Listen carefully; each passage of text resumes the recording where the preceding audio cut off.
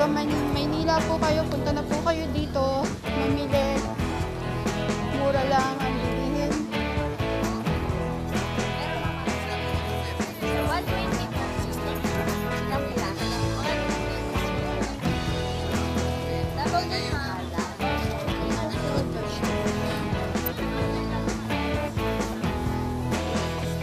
Oh, fresh eggs. Oh, salted eggs. Magkano po yung salted eggs, kuya?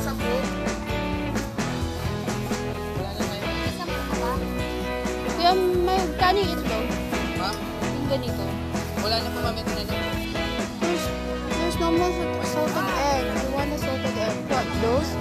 Those one? No, it's not mango. It's like, we call it pomelo. Oh, organic. Ma'am, British kasama cheese. Kasama cheese. Okay. Thank you, te. Hanggang bukas kayo dito. Ay, masarap. Magkano yung ganyan? 50 pesos. Mura. Balikan kita, te. Gusto ko yan. Sarap. Kasama chips, 50 pesos. Gaano po kalaki? Okay. Alam niyo po ba kung magkano yan kapag sa grocery bumili?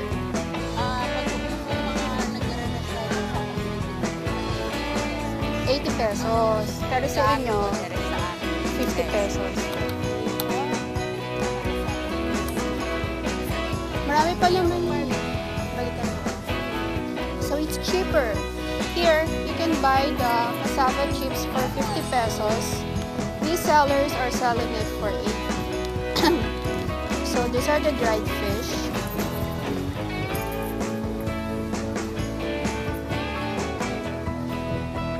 They're only here until tomorrow. What's in it?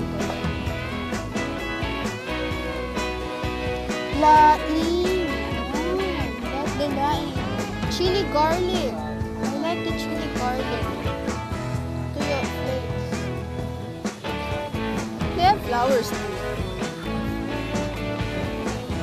120 per kilo. Ano ba ang tawag? Oh, these are mangoes. Magkano po dito, kuya? 80? Oh. Ano yung kilo? These are mangoes. Let's see.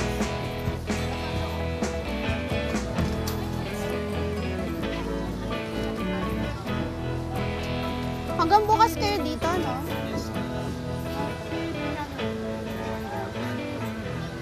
Hot sauce, yeah. I like the chili garlic sauce. See? Can you see that? We eat duck. Fried duck. 195. Ano sa'yo, sir? Duck? Isang meeting. Fried pugo. Wala ako nakita. 4 pieces, 100. Ano lasa niya? Masarap. No, it's not pork. It's like, you know, the small egg. Ay, the small bird. Yeah, duck. Fried duck. Have you eaten any fried duck? Do you like fried duck? It's 195. And then there's the fried baby duck. Okay, let's go to the vegetables.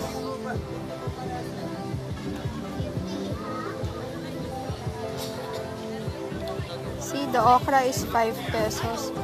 You haven't eaten anything? I haven't eaten yet. Oh, you have not eaten. You haven't tried? You haven't eaten any duck? Sounds weird. You haven't eaten any duck. So there's the vegetables.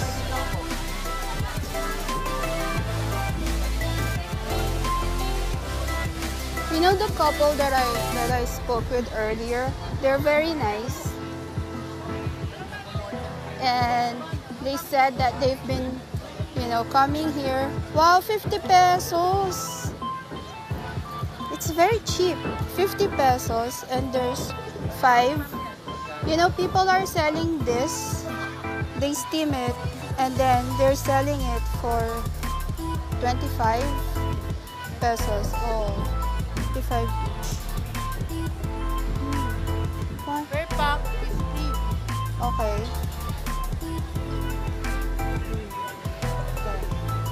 Marami pa naman to, te, no? Yun na lang po, mamapat na lang yan. Ikot pa sana ako eh. Sige na, I'll buy this. It's like, it's sweet corn. Sweet corn. Naka-live ka, te. Sa YouTube. So I bought one. Because it's very cheap. Yan. Ano yun natin? Ano tayo? Meron kang bigas? Dinurado ng Central Luzon. Magkano po per kilo? 35. Tapos dito kayo hanggang bukas. Ha? Ngayon lang. Kasi sabi sa Facebook ano eh, hanggang bukas daw ang Kadiwa. Okay. Sige po. Honey, dalandan.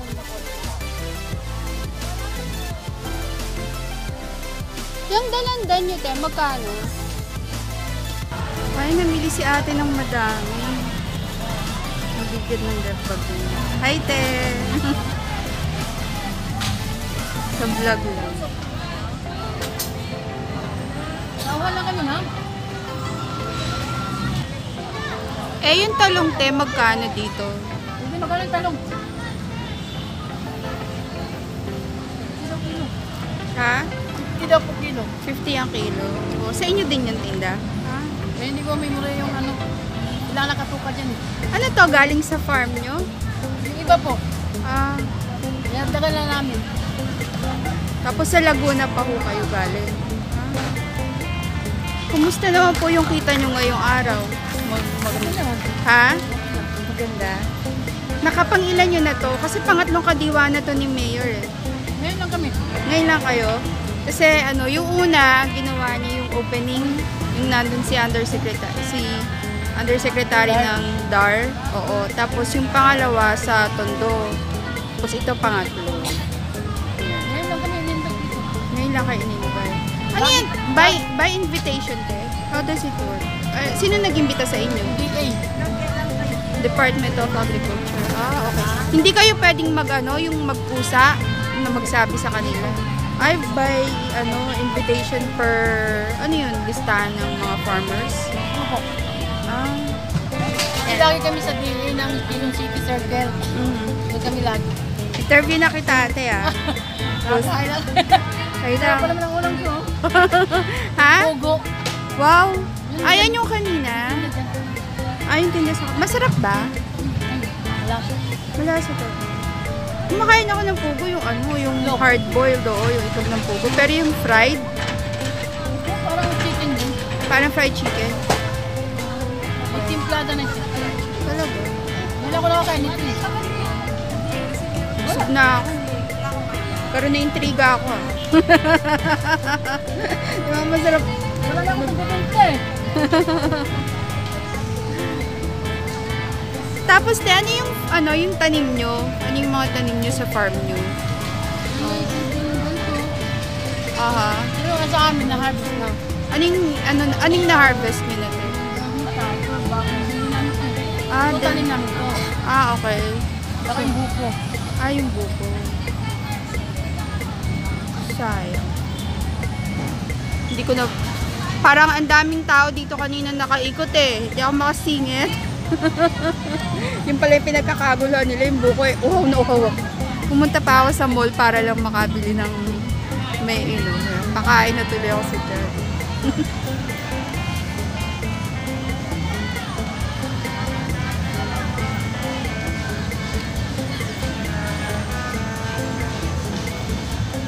Ang saya. Na-enjoy ng mga bata yung mga park. Yung park. Sasablay yung Tagalog. Tapos lilinisin to mamaya.